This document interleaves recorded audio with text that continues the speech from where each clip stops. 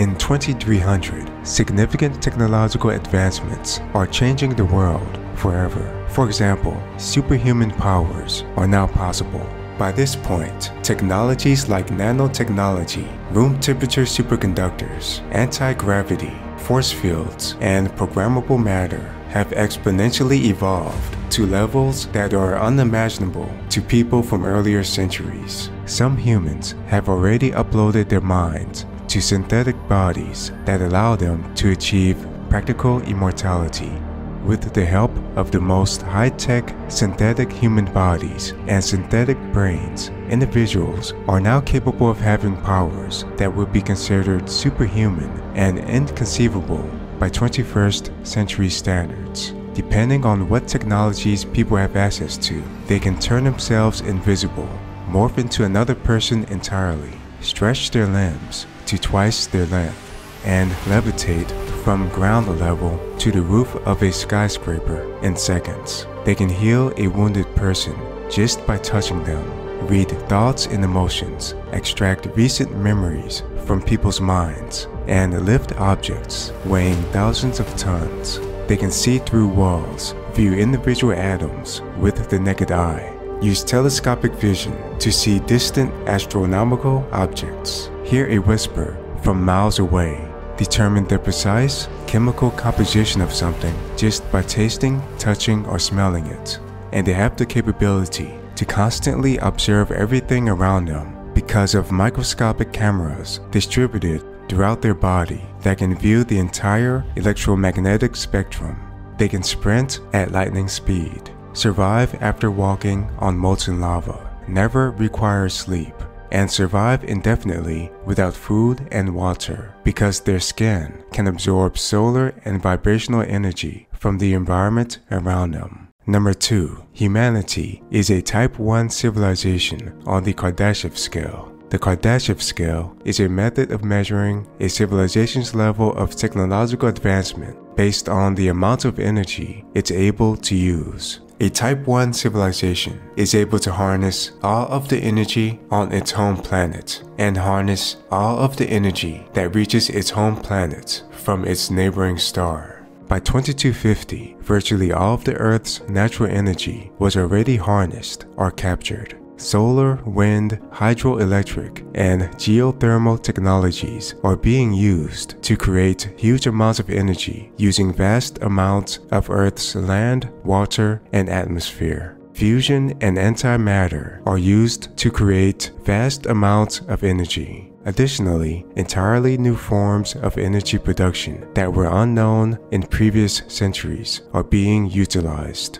In Earth's orbit, there is now a comprehensive network of energy-capturing vessels. These vessels are organized in such a way that they harvest every ounce of incoming solar radiation being reflected back into space from Earth. Each vessel acts as a node within a gigantic web that completely encircles the planet. An invisible shield is formed between the nodes, and it absorbs solar radiation from every corner of the globe.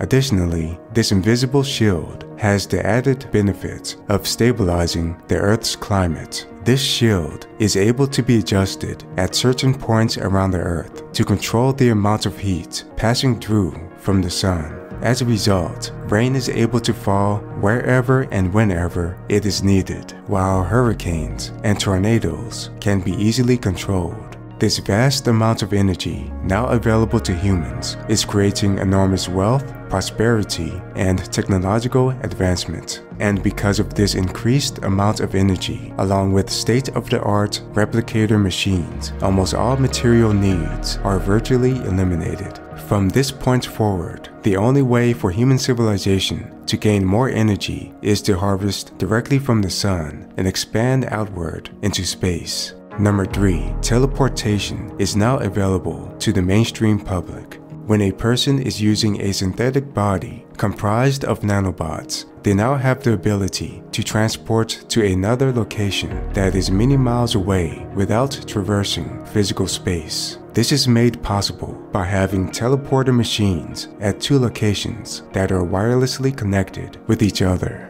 Whenever a teleportation occurs, the physical arrangement of nanobots and consciousness of a person are shared with the receiving teleportation machine. It's also possible to transport other physical objects as well.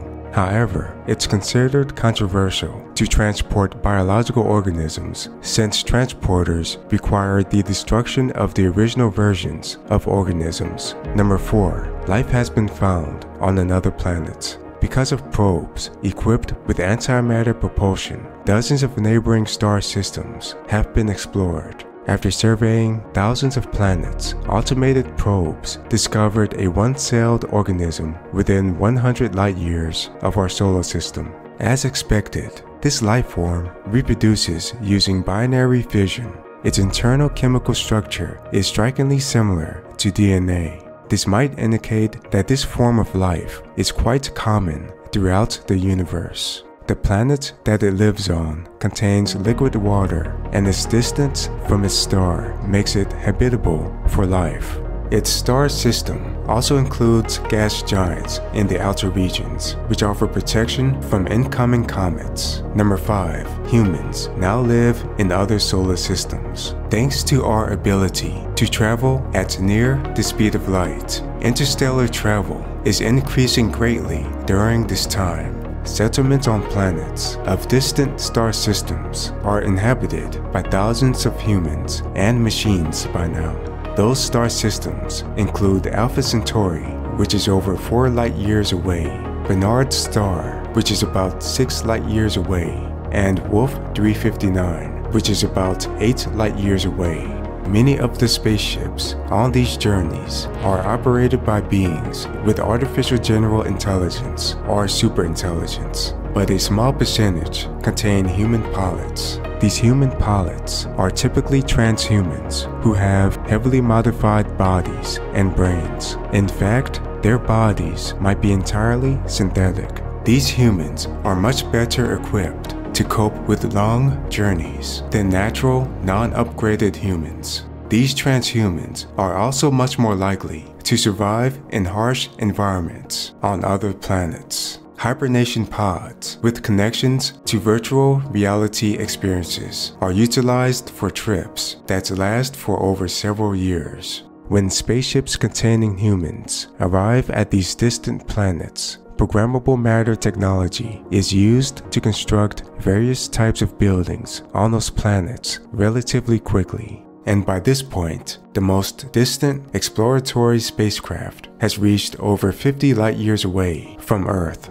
Number 6. Earth is able to be protected from asteroids. Dozens of lasers are being constructed on planets and moons throughout the solar system to stop an asteroid or comet from hitting Earth. In many situations, humans are able to detect a potential collision from an asteroid that is projected to happen months or even years into the future. When the lasers hit those asteroids, they slightly change the trajectory of those asteroids so that they have almost no possibility of hitting Earth. The earlier we can accomplish this after detecting a potential collision, the higher the chances of success. Number 7. The entire solar system is being inhabited by humans. Earth's moon is now the most heavily populated of all the space colonies. It has millions of permanent inhabitants. Mars has declared its independence from Earth. It's heavily populated with cities that are connected with a hyperfast automated rail network. A massive terraforming effort is also underway on both Mars and Venus. The asteroid mining sector now generates the most revenues for humans in the inner solar system. Thousands of asteroids are being mined at a time. Advances in nanotechnology and related fields enable these asteroids to be stripped literally atom by atom so that nothing goes to waste. More than several types of precious metals are harvested for use in high-tech industries. The largest asteroids, which are sometimes called minor planets, are being hollowed out, and their interiors are converted into enormous power plants, research stations, and settlements for humans. Jupiter is gaining a steady influx of prospectors, comprised mostly of heavily modified transhumans and sentient robots. It's also being siphoned for its vast supply of hydrogen and helium. A number of floating cities and gigantic refineries are beginning to appear in the upper atmosphere of Jupiter as well. Meanwhile, Jupiter's moons are being exploited for their metals, minerals, and ice. The rings of Saturn now have luxurious hotels orbiting around them, offering magnificent views of this massive gas giant. Guests are able to venture outside of these hotels and drift among the slowly moving ice and rock fragments in Saturn's rings.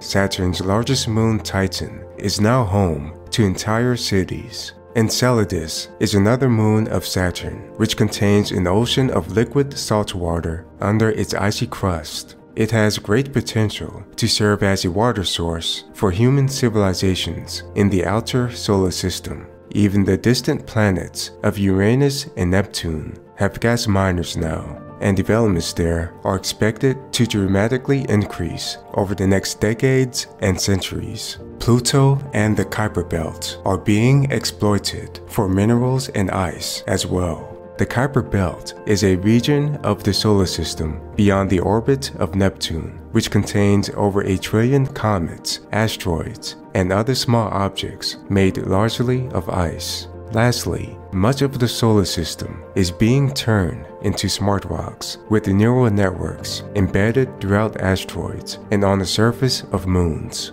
This is allowing powerful artificial intelligences to handle large-scale scientific experiments and automated mining operations. Number 8. Moore's Law is reaching its physical limit. Today, a computing device with a weight of 2 to 3 pounds is able to perform calculations that are over 40 orders of magnitude greater than the best supercomputer 2 centuries earlier. That is because computer substrates are now reaching the highest density and efficiency allowed by the laws of physics. Artificial superintelligences made this possible by creating subatomic matrices at incredibly tiny scales. Diamond-like materials are now being incorporated, and they're able to encode information at over several orders of magnitude smaller than nanotechnology. One of the major issues that prevented this level of computational power in the past was heat management.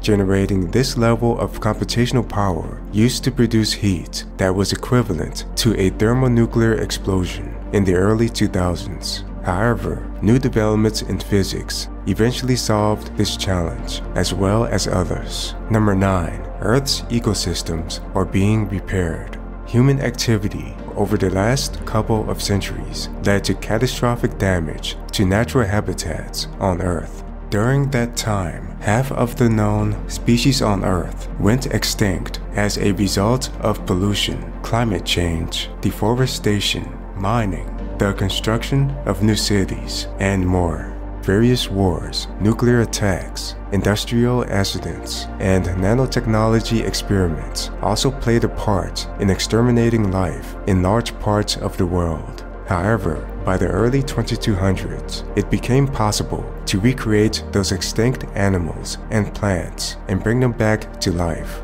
This involved using a combination of fossil records, DNA samples, computer models, and molecular engineering.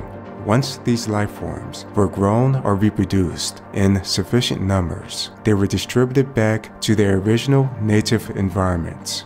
They're now living as close as possible to how they lived prior to human interference. There are now strict laws prohibiting any harm to come to them as well. Additionally, entire deserts have been transformed back into forest with the use of artificial rain and other forms of weather control.